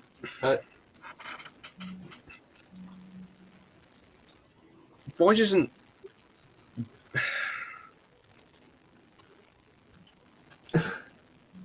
It's not offensively bad. It's just boring. It's just got a lot of. Yeah, it's just boring, essentially. And kind of structurally flawed. There's a lot of structural problems. Yeah. Especially when they try to make a villain, and it feels like what the villain's doing is pointless. Since they succumb to the temptation in one degree or another, but we don't no idea what point it serves. Since there's no, you must have X Paragon points in order to defeat the darkness, and if you do anything bad, your Paragon points go lower. So basically, it's a video game. Pretty much. You know what? Yeah, but it's a video game where the mechanics are so obtuse as to be useless. Bother. Yeah. But at least there was a nice farewell scene between Eustace and Reepicheep. There was that. Yeah. And I did like I did like the farewell between Reepicheep and Lucy, where she finally gets to cuddle him. Though I wish that was stated in the movie. It's kind of interesting that in the book there's actually a little bit more meaning because you see that Lucy had always wanted to cuddle him, but he never did. But she never did because it would have offended him deeply. Yeah, it's a callback to that. Yeah. There's only the oh my gosh, she is so cute. That's pretty much the only thing. Pretty much. Although there's one thing I say about the entirety of the films, like the main cast, like for the Pembertons exactly, the acting's pretty solid all around. Yeah, I would agree. They really gel well, the actors.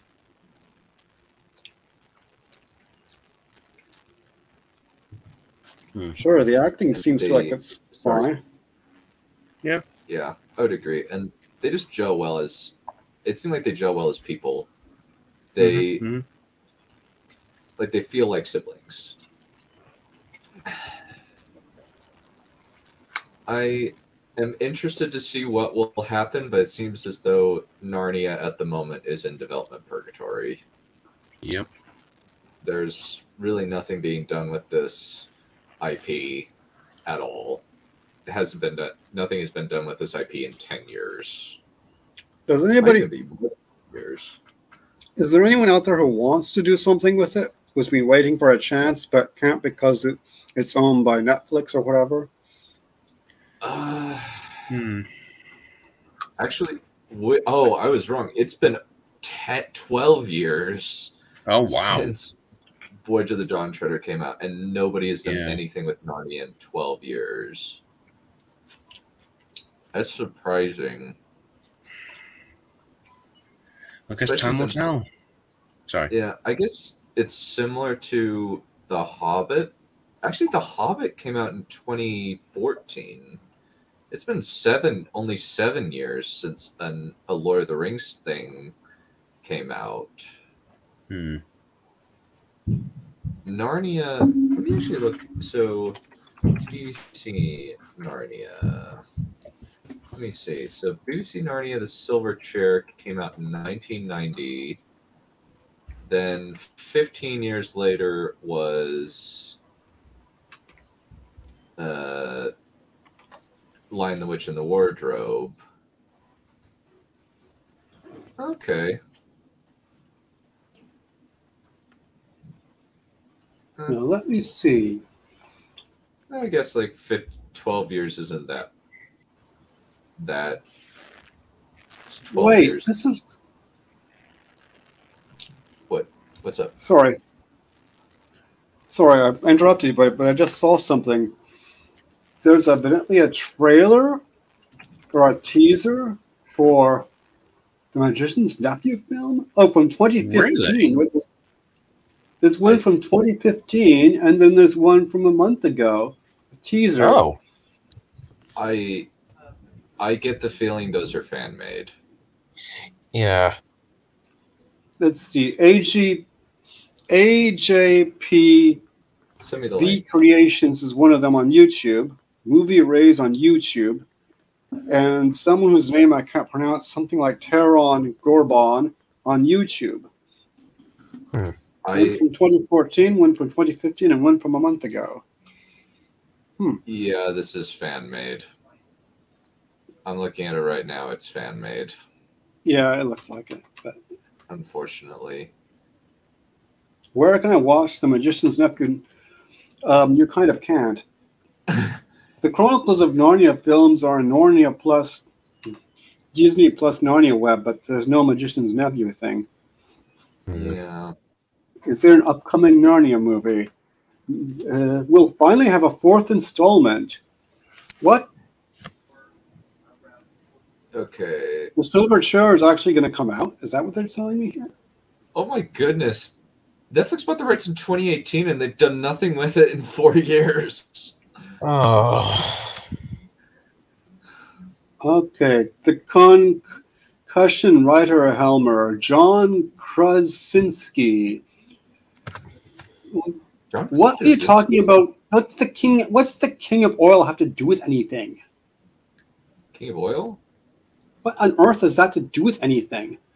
Why are you putting the Chronicles of Narnia, the Silver Chair, on there when that's what you're talking about? Shut up.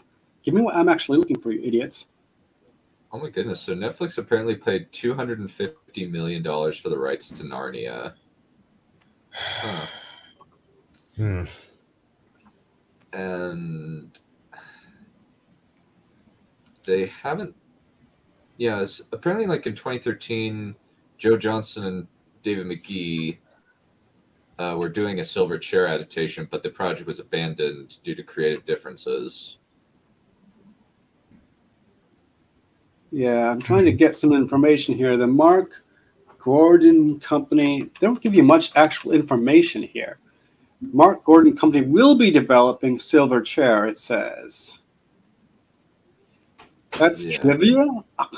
Why are you calling that trivia? Give me some actual information. Yeah. Yeah, it seems as though like they have utterly it just seems as though there's nothing really happening with Narnia right now. The only person that has it is Netflix, and they're pretty much dormant at this point. Yeah, they're not telling me an awful lot of information here, so which is a bad sign. A lot of it might be outdated information too, since it's like I see interstitial 2018 and 2020 information. Mainly 2020 and the rest of it have 2020 really hurt the film industry and halted development. But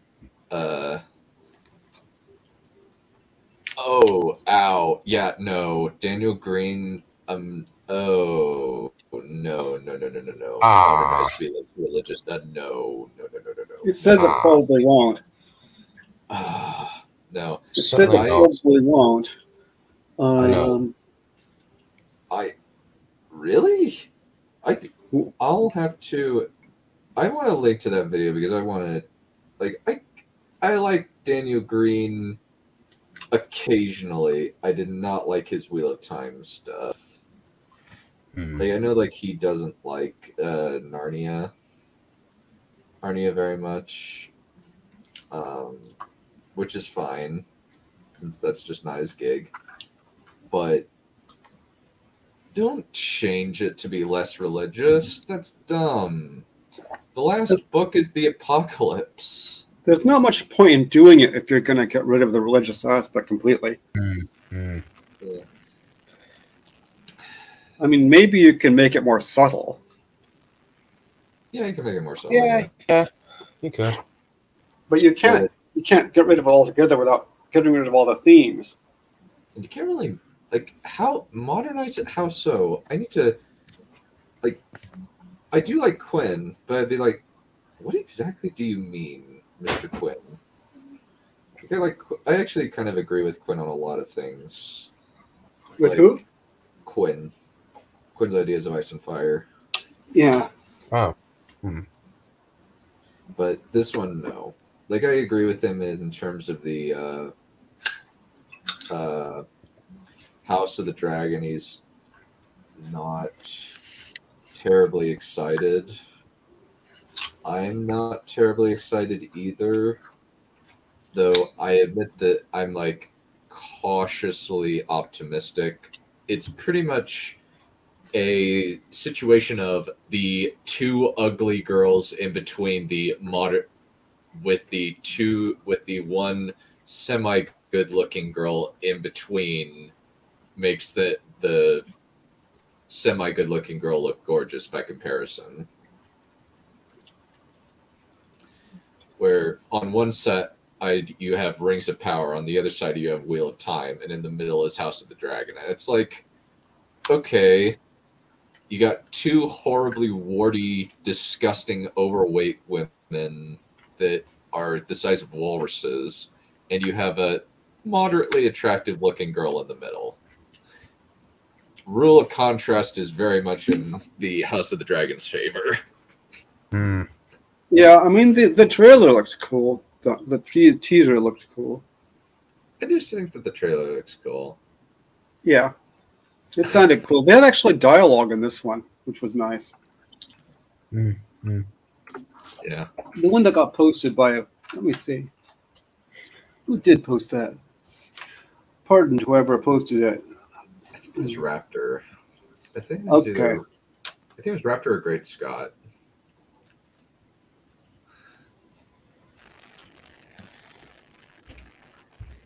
Let's see. I think it was I kind of think it was Raptor too, but I'll just double check. That was Raptor, yes. Yeah. I did think it looks good. We'll have to react to the trailer and see what we think of it. I might check around, see some analysis videos, see if there's other people thinking, and we can kind of debate ideas back and forth. Yeah, I don't think the dragon hasn't done it yet. Well, the dragon is kind of away from his computer at the moment, I think. Well, his computer's dead. Yeah. So he has a bunch of things that he put out before before he sent it in, but he's not going to be able to react right away. Unfortunately, he's going to be annoyed. Probably. Well, I think I know what at least a few of the things in the trailer are. I am interested to see House of the Dragon. It is definitely, like, as it's going to be coming out, it's going to be compared to Rings of Power, and I imagine that most of the comparisons will be favorable, unless it is monumentally bad. It will at least be better than Rings of Power, because Rings of Power has no hope in hell of being good. No. I mean, it was the BBC War of the Worlds, but that's a different story. Pardon me. Yeah. Let's make Narnia not Narnia, yay. Yeah, that's a great idea. Yeah. All right. Well, I think that'll about cover it. Yep. Tomorrow's Writer Showcase as per usual, and that'll be Tarek, Aspiring, and Carl. And then Saturday, we're going to finish off Witcher, or try to. Monday, we're going to finish off Legend of the Seeker, and then we're going to figure out what we're going to be doing from there. Alrighty. We will see you guys later, folks. Adios. Bye-bye. Enough! Kill me! Just end it.